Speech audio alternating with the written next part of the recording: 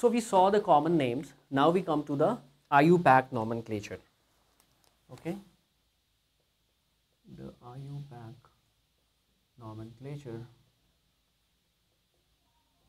And before we start that, we already know that there are saturated hydrocarbons. When I say hydrocarbon, it means it will involve only carbon and hydrogen. And when I say saturated, it means single bond. Single bond. Why? Because no more of a thing can be added to it. It can be substituted, mind it, but you cannot add more. While in an unsaturated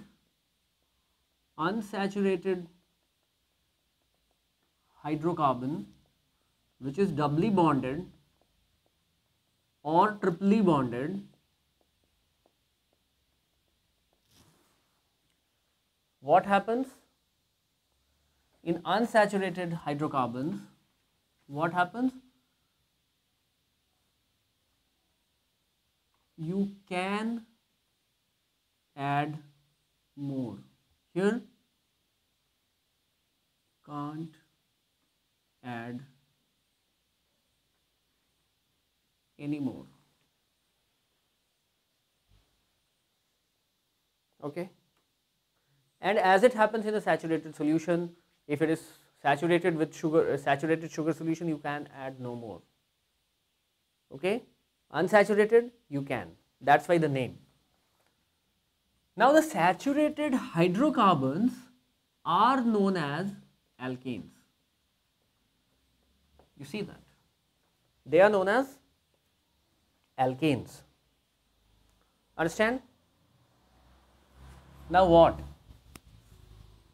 Unsaturated, double bonded are called alkenes, and the triply bonded are called alkynes. This we have studied in class 10th.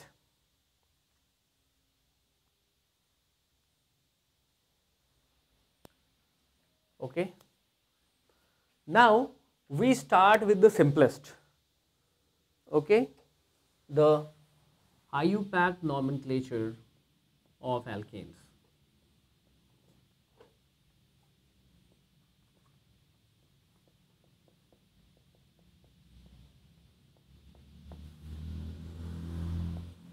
And in that as well, we first name the straight chain alkanes.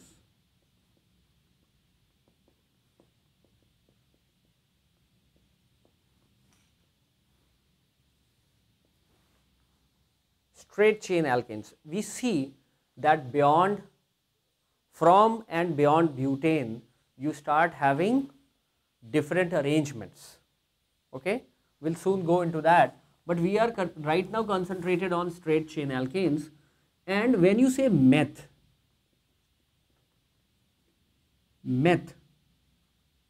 it means one, and the ane of the alkane comes in.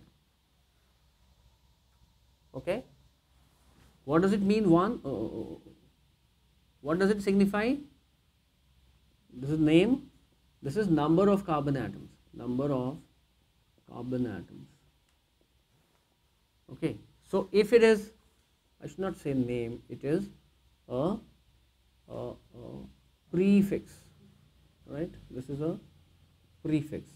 So if the prefix is meth, then it is 1 and the name is methane.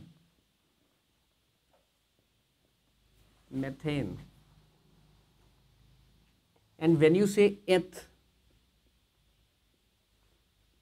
2, it is ethane. Okay. When you say prop, it is 3 and it becomes propane. Structure, This is CH4. This is, I'll draw the structure.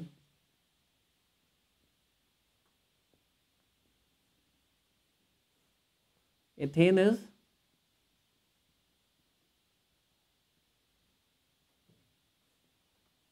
what happens? There is a C that has to be tetravalent. It is tetravalent, so it has to be bonded to 4. You just satisfy that, you get the structure right. Propane, 3 carbons in straight chain, you write it as this.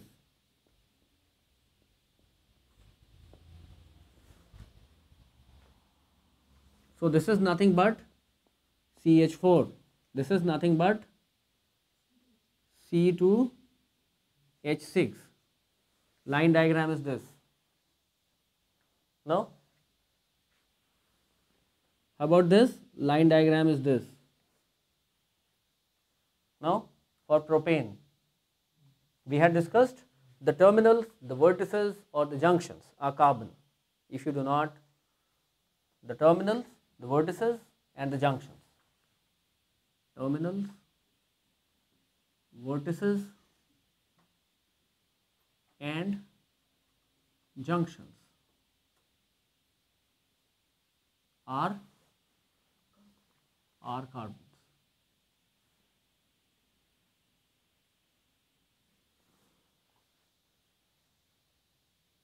Okay.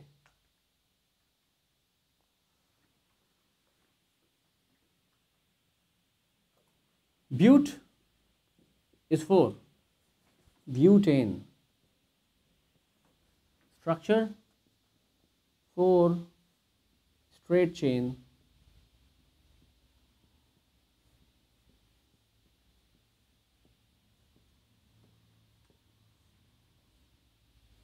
C4 H10, C4H10,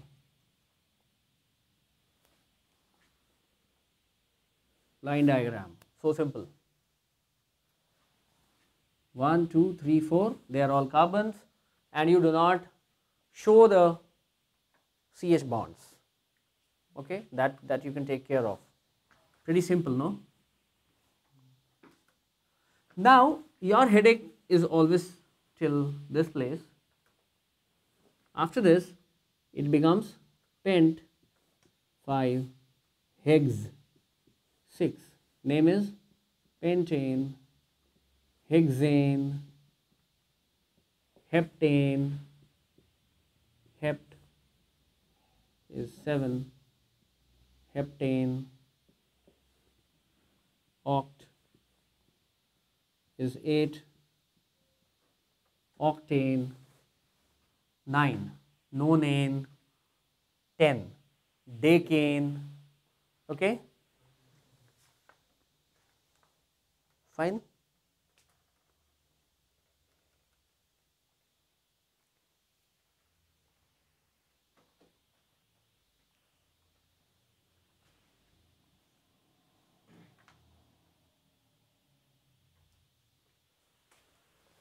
Nine is 9, nonane, dec 10, decane. Now you should understand one thing. I'll go beyond 10 also, 10, 20, 30. There is a whole series how it goes. Now what happens, you should very well understand, if you have an alkane and there is one H less than the corresponding alkane, then it becomes an alkyl. Okay, so alkane minus an H becomes an alkyl, corresponding alkyl. So what happens? If it is a methane, which is CH4, then CH3 And why this becomes important, we'll soon see when we go to the branch chain or the functional groups. This has one hydrogen less, so one of the bondings, okay, one of the atoms is free and it actually gets attached to a chain, maybe as a branch, as a side chain. So this becomes methane, becomes methyl. Understand? This was ethane, C2H6. This becomes C2H5, and you show a connection. The connection has to be with one of the C's, right? One of the C gets connected. So this becomes an ethyl, methyl, ethyl. C3H8. This is ethane. This was ethane. C2H6 was ethane. This is propane. This is propane. This becomes C3H7 propyl. Prop, then you get a YL. The initial name, original name, then a YL. Because don't start writing it as metha, metha, YL. Because it was an alkane, ane that came in. Okay. Like the sandhi that you study in Hindi or in Sanskrit. These are sandhis, right? Meth came and got attached with ane. So that's how it became methane. Methane is not a single word. You should, but the trouble is, it is written as a single word. Okay, it is written as a single word. But you should very well understand that these are detachable. Similarly, when you write a methyl, so this is what is there. From methane, this ane went away because it is no longer a hydrocarbon that is absolutely saturated. It has one hydrogen less. So ane went away and ill came in. So that's why it's methyl. Huh? So nonil. No?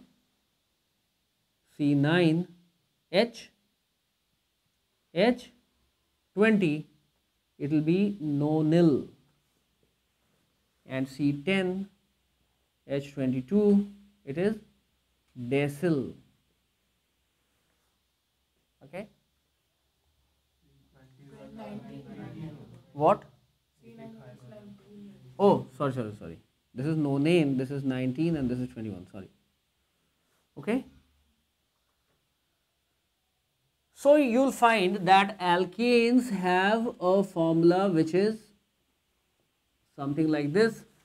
Each successive one differing from the previous one by a CH2 group. Okay, they differ by a CH2 group. Differ by a CH2 group.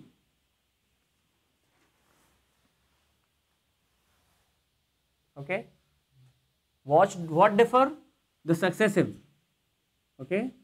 The successives differ by a CH2 group. Get the point? Fine. And how do you name an alkyl? How do I name an alkyl? Alkyl is one hydrogen less, so CnH 2n plus 1. It was plus 2, 1 less, 2n plus 1. This is an alkyl, a general formula for alkyl, correct? Okay.